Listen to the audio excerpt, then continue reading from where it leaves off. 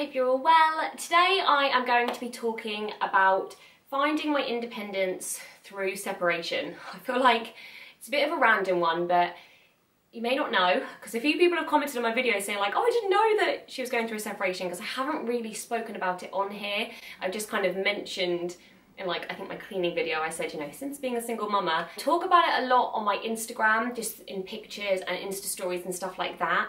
So yeah, if you want to kind of keep up with like a day-to-day of how I'm feeling, because I'm pretty emotional about everything, then make sure that you follow me over there. To be honest, I don't really talk about it kind of specifically because obviously it's a huge thing. It's something that I'm going through at the moment. I don't know what the outcome's going to be. I mean, I'm hopeful that I don't know what the outcome's going to be, but I'm pretty certain that I do know. And obviously it's not just about me, it's about me, and it's about Pete, and it's about our children and our families, and you know, there's so much involved. So it's not something that I'm just going to sit down and, you know, he did this and I did this and all of that, because that's not, it's not fair on anyone. I have done one video, I did like a chatty update video on just how all of us are doing, and I did kind of talk about it a bit there. Again, not specifics, not about anything in particular that's happened, but I just got so emotional and I kept having to stop to cry and then carry on, and then I didn't want to edit it because I didn't want to have to watch it back, and then things had changed so much since then time just got on. I'm sure in the future I will do videos because I want to be able to help other people going through this, and I already get so many messages on Instagram from people who are going through similar, you know, even if I just Insta storied saying like, I don't know, I'm finding it really hard because the boys are at their dad's house and I really miss them and this is really crap, or you know, it's the middle of the night and I've run out of milk and I've got no one to go and get milk for me, or to stay here while I go and get milk, and just stuff that I found quite difficult. You know, so not really particularly giving any advice, but I've had people message me then to say, you know, thank you so much because you're making me realise that it is normal and I'm not the only one going through this. And basically, I'm waffling. Me and Pete are separated, and I'm not going to be talking about the separation in this video, but I want to bring positives out of it so that I can help people, because I share everything with you guys and you guys help me through so much, and I just want to be able to help. If there's something that I can take out of this that's a positive, it will be helping other people who are going through it. Feeling a bit emotional already. So I thought that I would talk about one of the major positives that I have found since separating. There aren't many, in fact I think this is the only one, because this isn't a situation I want to be in. I don't want to be separated, I don't want my family to be broken up, I don't want to be divorced 2 years after getting married, I don't want my children to not be with both their parents all the time. Not because there's anything wrong with that at all. If that's other people's situations, I'm not at all saying like it's a bad thing, but it's not the situation that I want to be in at the moment. However, I know that a separation is what we need.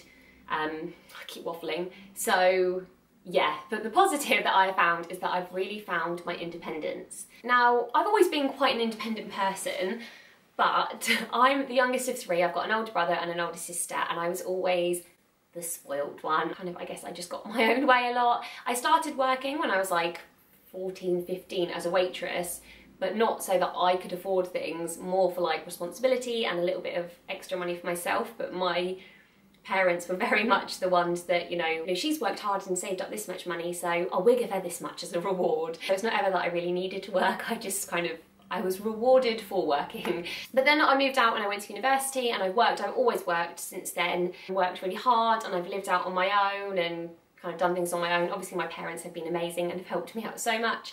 And then when I did meet Pete, and because I fell pregnant when we lived in Dubai and we moved home, I thought at 3 months pregnant, no one is going to give me a job because I wouldn't be entitled to maternity leave, and no one's going to want to hire someone who in 6 months time is going to be off for like 9 months at least. So I was in a very fortunate position whereby my husband said, you know, just take this time, have a hobby, enjoy yourself, and when baby's older then you can get a job. That hobby turned out to be my blog, which turned out to be a full-time career. So I have spent the last, what would it be, 4.5 years building this, and you know, people watch these videos and I think they think like, oh, it's nothing, it's not a job, but it is. It's a full-time job, it gives me a full-time wage. But yeah, anyway, so I was always in a situation whereby my husband paid the rent, the bills, everything. I stayed at home, I looked after the children, which is a full-time job. Don't care what anyone says, if you are a stay-at-home mum, comment below, like, please agree with me, it is a full-time job, it is exhausting, and on top of that, I was doing my blog, obviously as a hobby at first, and then becoming a job and it was a full-time thing. You know, even now I'm a full-time stay-at-home mum, but I'm also a full-time blogger and YouTuber. I put in a good 30 hours a week. You know, when the boys go to bed, I pretty much work from 7 till about midnight. Recently not so much because with the separation I've been a little bit emotional in the evenings, and then I have all day on a Friday 9 till 4 when both boys are at preschool and nursery, and then nap times as well. And I feel like I keep digressing and I've gone away from what I was saying. That was our dynamic. My husband did everything like that and I looked after the children. Any money that I earned would go towards like our holidays, or it would pay for, you know, food shopping, the children's nursery fees. I did contribute, but all stuff like Sky and gas and electric and all of that I didn't have a clue about. So when we did separate, it was a bit of a harsh reality because I suddenly had to take over everything. Very quickly, there wasn't like a transition of let's change bank details, it was more of a this hasn't been paid, I need to pay it kind of situation. So it was a real kind of, oh my goodness, am I going to be able to afford to live in our house? Am I going to be able to afford the bills? I don't even know who we need to pay. You know, I sat down and I wrote council tax, rent, gas and electric, Sky, water, and I thought, is that it? Is there other things? Like, I don't know. I was just quite clueless. But now I've taken over everything. I know how much the rent is, which is quite handy because I'm the one paying it. All of the bills. I've even managed to get like my Sky bill down because I called them up and I was like, why is it this much? What are we paying for? And I managed to work that out, and I've got all of my outgoings going out on one day, and I've got this whole thing written down. I know exactly how much comes in minimum every month, and I know exactly how much goes out, and I know exactly how much I need to earn each month to be able to pay for all of my outgoings, and then how much I need to then be able to save some money and to be able to have a good life. But yeah, even though it's not a fun thing, it's not something that I would say to someone like, you're going to be able to pay the rent now and you're going to be able to organise all of those bills on top of everything else that you're doing. That's not what I'm saying. It's a very nice feeling knowing that I now know everything. I'm not in the dark, I'm not clueless about things. It's on me. I've got everything written down, and I always kind of had that fear. What if something were to happen to Pete? I wouldn't have a clue who we need to pay and when and how much or anything like that, and it's a nice feeling of control now.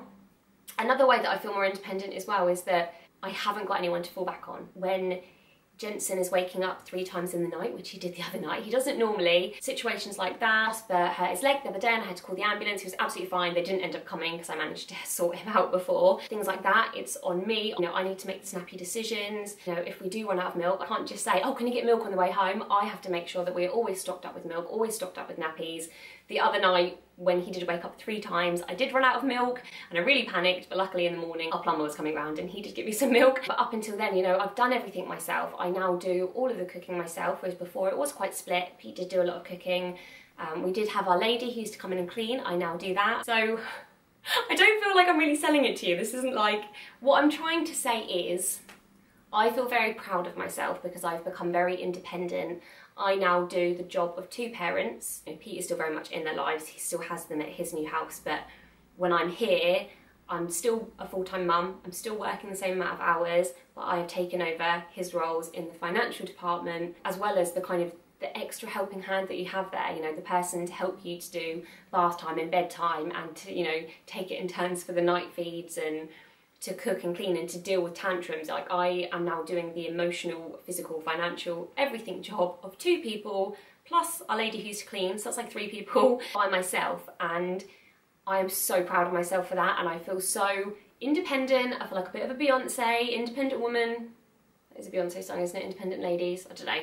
But you know what I mean. I'm just really, really proud of myself, and that is something that I just feel so positively about, because I know now, whatever the situation may be, if I am on my own forever, if we manage to resolve our marriage, if I'm married to someone else, whatever the situation is, I know that I can handle anything. I know that I don't need to rely on someone else to do the bills, to pay for things, to help me with my children. I know that I can do that all myself. Yes, it is hard work. It is tiring, it's emotional. There are times I think I just want someone to run me a bath. I'm getting emotional now. Yeah, there are times where I do just want to say to someone, can you get some milk on the way home? Or can you get a takeaway tonight? I can't be bothered to cook. Or can you do bedtime tonight? Or for someone just to say, oh, do you know what? You've obviously had a stressful day. I've ran you a bath upstairs, which I used to get quite a lot, and that was lovely. So there are moments like that where I'm just like, oh, it is tough, but I know that I can do it. And if I am in this situation forever, I'm handling it, I'm fine. I'm not sat here worried, you know, how am I going to cope financially? How am I going to cope emotionally? How am I going to handle 2 kids? How am I going to do this? Because I know I can, because I'm doing it now. And you know, if I were to meet someone else or our marriage were to rekindle or anything like that, then at least I would always know, like, I don't need anyone else. That's it. That is kind of my main thing. Obviously, I have an amazing tribe. I have a village around me. I have my parents, my friends, family.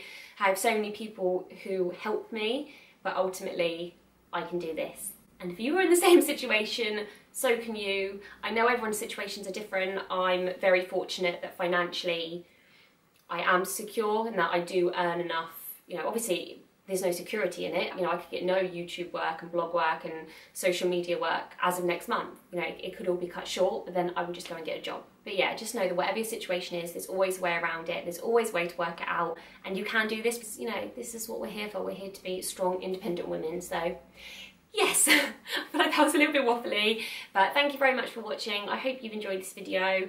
I'm sorry that I'm not I feel like I'm kind of saying like, this has happened, but I'm not telling you anything about it, and that's not the case at all. There's nothing to hide, but I just, at the same time, it is our personal life. And but if you do want to follow me on Instagram, I do kind of talk more like how I'm feeling. But yeah, anyway, this is a positive. I hope to be able to do more videos on the positive things and how to get through them and stuff like that, rather than like, I'm miserable and I'm alone, but we shall see. So thank you very much for watching. Please do give this a big fat thumbs up if you liked it. Subscribe if you haven't already. Comment below. Let me know if you're in a similar situation, positives you have found, or, you know, if you just want to chit chat, then let me know. Thanks for watching. Bye.